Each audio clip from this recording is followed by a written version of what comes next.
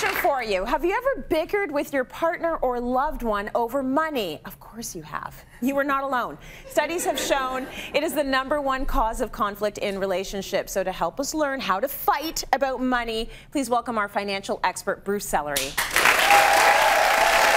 my sweet Bruce. So we're going to fight about money, aren't we? We're going to learn how to do it well. We are going to, because it's inevitable, right? Yes. People are going to fight. Now, as you prep for a fight, you also need to practice your finger pointing and take care of your voice. Because if you're going to shout, you don't want to like break a vocal cord or something like that. That's right. There's this great new book called The Good Fight by Leanne Davey. It's coming out soon, and she argues that conflict is really, really important. The metaphor she uses is, you know, credit card debt. If you don't pay it off, it builds and builds and builds. It compounds and it becomes much, much worse. She calls it the conflict debt. If you don't deal with it, it builds and builds and builds and becomes much, much worse. So you need to find a way to deal with it as it relates to your money. I just like this because it's not about being delusional. It's about facing it head on, and that's what you have to do. If you know everyone's getting divorced because of money, don't put your head in the sand. So You're not Snow White. The seven dwarves aren't going to sing. Yeah, exactly. Everyone's coming from a different background. So for us, it happened to us early in our marriage. I realized, whoa, we're on different planets. So Leo grew up with nothing. And so for this man, money is everything. It's security, stability. He wants to make it so we can just sit on a mountain of it. And I'm thinking, oh no, money's about opportunity. And look at all the things we can do now because now we have some money. And I didn't grow up rich, but I had the Barbie camper. So it's like, we were fine. That's a lot. Barbie camper. Did you have an easy bake oven? Yeah, I had the easy bake oven. Well then. So, we might as well be millionaires. So we went to a counselor early on in our marriage, and he set us straight right away. Well, he set Leo straight. He asked us a few questions. He said, do you rent or do you own? What's your financial trajectory been? And he asked us a few other things, and he said, you know what, Leo, you can actually chill. You can relax a little bit. And I think ever since that conversation, we've gone from here to here. We're way more closer now in our philosophies about money, but you got to nip it in the bud. Yeah, and what your counselor was able to do is Davey's tip #1, which is establish a line of communication. Because so often in fighting, it's not a dialogue, it's a monologue, and volume is raised here. So you need to establish a line of communication. For people at home, they can use our conversation on Cityline as a catalyst. Like, hey, I heard Bruce on Cityline. Let's talk about money. He's so nice. He's kind of handsome. And then that begins the whole thing. It's a great shirt. The second thing is to create a connection. And this is so important. You need to underscore that you are allies. You are not adversaries. You want to find a way to be on the same page. That's right. That's so important because you both have hopefully the same goals. And you need for this to stick together so that you can move forward. So what do you actually do though if your partner is like spending too much or the reverse? So I'm going to stay on this connection thing. Is you ask questions. So instead of asking the questions, why are you spending like a drunken sailor, you horrible person who's driving us to ruin?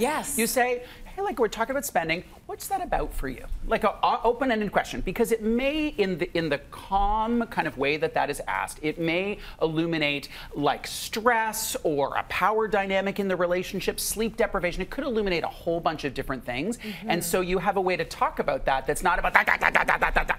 The second thing about establishing a connection is a technique that has been around for a very long time. It's basically active listening. You're basically validating what the person says. So if you say to me, Bruce, you're spending too much, all I say back is, I hear that you're saying that I spend too much. And so I'm validating what you're saying. My mom used to do this in the like late 70s with us. It was infuriating, but it totally works. Because one of the things about being in a relationship is you're just not feeling heard. And as contrived as it feels for someone to parrot back exactly what you said, you're like, wow, you get me, thank you, you finally get me. And that's really important. So establish lines of communication, create a connection. Those are so the first thing you're doing is you're actually trying to figure out the root of their spending situation.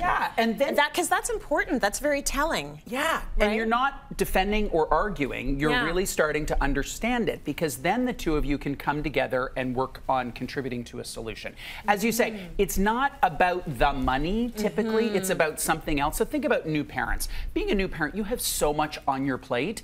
And for some new parents, it's like when you get down to what the spending thing is, it's the only time I have by myself. I go to the mall and I walk around the mall and no one is there and I just buy stuff, right? It's like this desperation. It's for me. So the solution might not be, you know, don't spend anymore. It might be, we need to get you some self-care. So I am going to be captain of the household on Thursday nights. Every Thursday night you do whatever you want. You go to a movie, you go out with a friend, you do something, or I just make sure that you get 6 hours of uninterrupted sleep. So there are solutions that get to it in a bit of a different way.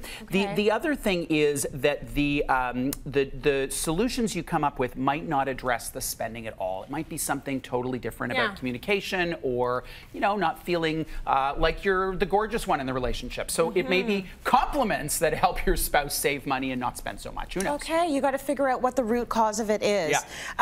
So you also say you need to align on values. So so sort of get in front of it. Which is kind of what you were talking about with Leo. Is he's got a value about security, you've got a value about opportunity. Let's talk about that stuff. Let's talk about what money is for. Second is set expectations. And this is very practical and very tangible. So for example, we are going to talk before either one of us spends more than $500 around decision making. And there's often a lot of conflict around that, especially where there's income disparity. Is like, I make the money, I'm making the decisions. Maybe that's not the best approach, right? So maybe you make the decision on the decisions on groceries, I make the decision on kids' activities, but we decide together on vacations. So you have some way of saying that. Another thing that a lot of couples do that's really, really helpful is they set aside a lump sum of money that they do not have to report on, debrief on, or talk about. Maybe it's $100, maybe it's $200, whatever it is, so you can go and do whatever you want with that, provided it's legal or legal-ish, and then you don't have to come back and talk about it. The other expectation that I think is so important in relationships is we don't keep secrets. We don't keep secrets. So because that's really insidious. So the expectations piece is followed by regular check-ins. Some people have a money meeting and, you know, they do the whole thing, which is great if you do. But basically what you're talking about is what's working and what's not working, and how do we kind of resolve that? Because as Davey says, resolve the conflict when it is small. She would say that conflict is a part of a healthy relationship. And you're dealing with it when it's small so it doesn't evolve into this crazy big thing. There's so much shame tied to money, isn't there? Yeah, there really is. So if you spend a lot, I'm so hesitant to come home. When I was talking to my producer about this, from the gym, I pay for a personal trainer. It's a lot of money, guys. So when I come home and I'm like, so the money is about to come out for the personal trainer. Like I feel this sort of, oh no, am I spending too much on myself? I'm already outside of the home and now I got this guy training me. Who do I think I am? But here's the thing on this one. Are you okay with this? You have the benefit of just disrobing and saying, you're welcome. You're welcome.